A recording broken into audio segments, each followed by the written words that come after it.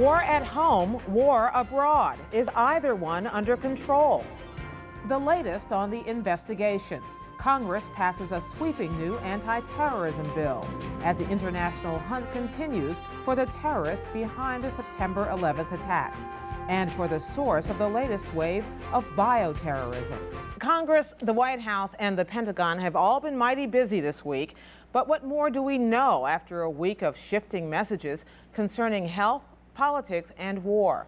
Today, the president signed a big new anti-terrorism bill that would expand the government's ability to track down terrorists, but at some cost. This is what the president had to say today. This is a two-front war. It's a two-front war. And it's a war we're going to win on both fronts. But make no mistake, the best way to make sure we protect our homeland is to succeed by bringing the terrorists abroad who try to strike us to justice. Barbara, what's in this new anti-terrorism bill that would presumably help investigators get to the bottom of all this? Right. There's a lot in this bill.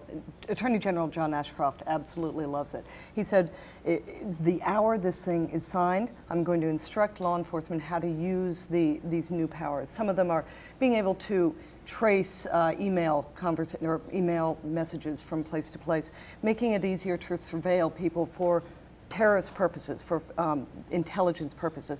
One of the interesting things I think we're going to see that will immediately affect this investigation is the sharing of information between the intelligence gatherers, the CIA, the NSA, and other places, and the FBI. What they've done is they've lowered the wall between the two, which means, for example, as one high-level Justice Department person said yesterday, we have files. The intelligence people have files that they are ready to hand over to the criminal people. What that means is they can take that, and suddenly they have a lot of new leads.